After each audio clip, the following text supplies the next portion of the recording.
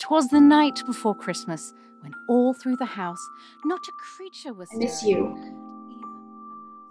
Are you sure we did the right thing?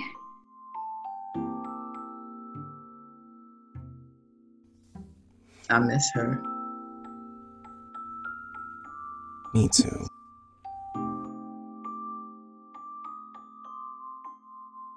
Wait a minute. I needed some gift advice. Oh, and you're asking me.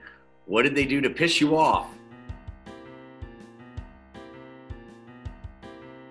Just wanted to formally accept your invite to Christmas Eve. In their one bedroom, Pax was feeling a sense of doom. Though Christmas was something that they once cherished, their holiday zeal had all but perished. Have you gotten out of bed today? It's Sunday, the day of rest. Have you gotten out of bed all weekend? Yes. For more than just to go to the fridge or the bathroom? So how are you? Seriously, Damaris, I am very proud of you, and you know I'm your biggest fan, but there's more to life than work. When's the last time you went on a date? I just got a sponsorship from They, so... Okay, so what's They? It's a new queer dating app. Oi, kids these days.